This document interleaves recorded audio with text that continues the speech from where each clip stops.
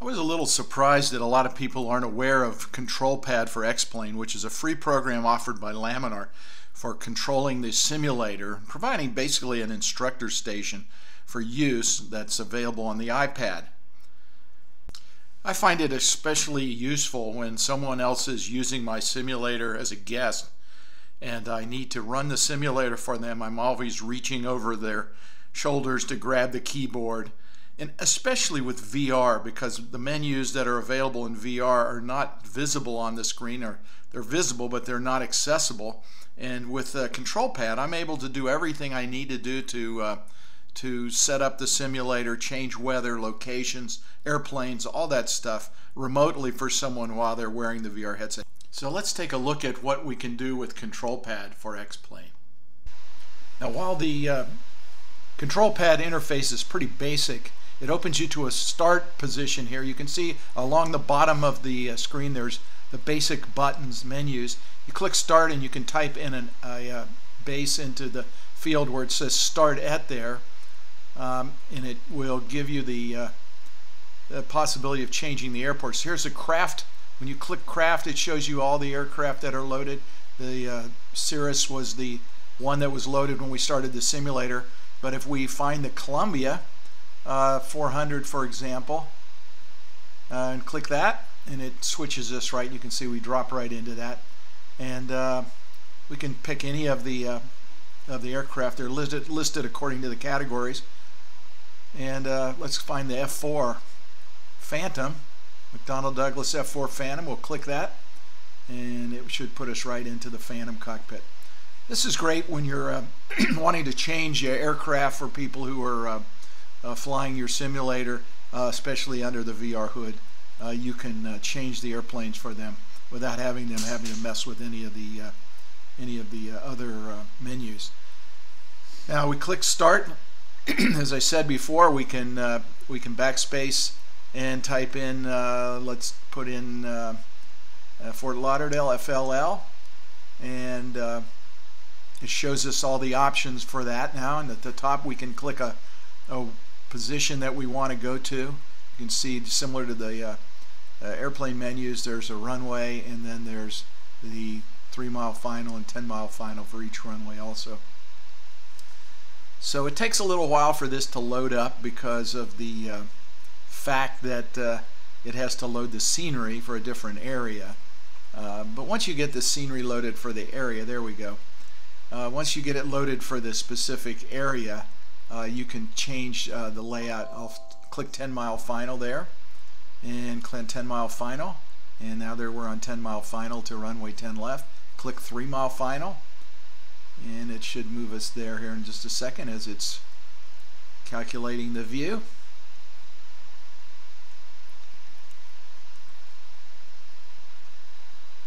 It takes a minute. Now I'll have to click it again just in case it didn't register. There we go. Click the runway again, and there we go. Back to the runway. Then switch to runway 28 right, and that happens pretty quick. So you can see how you can reset the aircraft any way you want. Works just great. Now there's also special starts. You can see that once you select the bottom menu, the menus above give you options, and here's all the glider toes and so on. Then weight and balance, you can just drag that little CG around wherever you want to change the weight and the CG location. You can even see the airplane pitching a little bit as the CG moves forward and aft. The payload, individual fuel tanks, and then of course the default button to put it back to the default for that aircraft. Under weather, you can see there's several menus. First we'll click time on the left there. We can set the time. You can see the sun angle. There we go into the nighttime. And we drag it back through day here in just a second, and then back through the day, midday, and you can see the shadows moving, and then to morning, night, and then midnight again. We also can change the date. Of course, there's no seasonal textures in X-Plane, but you can see the sun angles changing slightly as a different time of the year as the sun position changes. If we click atmosphere, we have control over almost all the weather issues. Of course, they can bring the RVR down, the visibility down and then set the RVR. There's right there's 700 RVR. That's the 600 takeoff minimums for most airliners. That 600 foot RVR. That's what it looks like. And pretty granular control of that. Visibility. We can see rain and storms, and then we can also, you can see the runway conditions, whether it's icy, wet. Doesn't really change the texture in X-Plane. The temperature, barometric pressure. Below that, thermal coverage to set the thermal strength and coverage for gliders. And then you can see some preset buttons down there. MVFR, IFR, Cat 1, 1200 RVR. You can see we can set different CAV OK, ceiling visibility OK. So that's the atmosphere. Then we click clouds and you can see the 3 layers of clouds. We can select preset buttons to select the cloud coverage, and then we can set the bases and tops on each one, which is kind of cool. Just like in the simulator, but we can do that. And then finally the wind. We can set the altitudes and wind directions, turbulence, gusts, and so on. Just by dragging the sliders, you can see we can change the direction, and we can we can set the wind and the gusts wherever we want them, and also the turbulence. We'll get rid of that. Now the next menu here is fail, and you can see it has buttons above that say world, systems, instruments, different categories of failures, and by clicking the buttons you can fail certain things, which is great for being an instructor with someone. You can repair all with that one button. You can quick start, toggle, pause, and so on.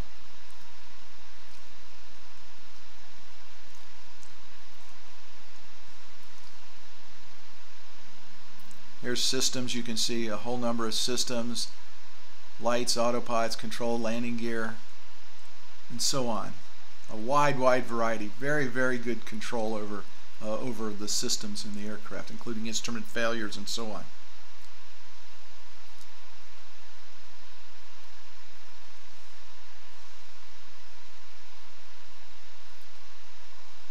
Engines, and so on. So there's a good look at all the potential failures that are available. Now this map button is where I spend most of my time when I'm simulating. You have see the PFD button is on, so we have a little PFD with some vision, some synthetic vision in the top. Also have the map with the ability to toggle on nav aids. When they're red, of course, they're turned off. You can see the airplane of location, and then we have the set window, which allows you to set the altitude, heading, and speed of the aircraft. If I run the altitude up by just grabbing those digits and run it up to 500 feet. Oops, no airspeed. We're going to lawn dart in. Boom. Okay. Well, that's what happens when you go to 500 feet with no airspeed. But anyway, you get the idea how that works. The situation button allows us to introduce artificial intelligence instructor to challenge you. Several different kinds of challenges, weather, so on, unpredictability. We can also save a situation and load a situation by clicking the load button. The set button, when we click the set button, it gives us different interfaces, dark, medium, and bright. And we can also quit and shut down X-Plane. So now back to the cockpit for one more view of the map interface. You can see now we have set selected, map showing us the altitude, heading, speed, and the position, and of course the synthetic vision above as we approach the coast of South Florida. Now if I wanted to show you as we arrive here, I wanted to show you the way the glide slope is also visible if we select that button. If we select map here, and we're heading on, now we're on final to Miami International, You can see that that the position of the aircraft, the localizer, all that's available. We can pinch and squeeze, we can pan with our fingers, very useful. And if we click GLS, you can see there's the glide path. Now the airplane looks like it's sideways, but that's a side view of the glide slope down to the runway, and we can just swap back, turn that on and off if we want a better view of the localizer. We can zoom in on that if we need to and monitor. And one thing we can do is take a screenshot of this on our iPad and share this with whoever we're flying with to let them see if there's something interesting to show them. Anyway, that's the basics of the map, and it's very powerful for use with control pad. So if you're not using control pad and you fly X-Plane regularly, I say why the heck not? It's a great addition.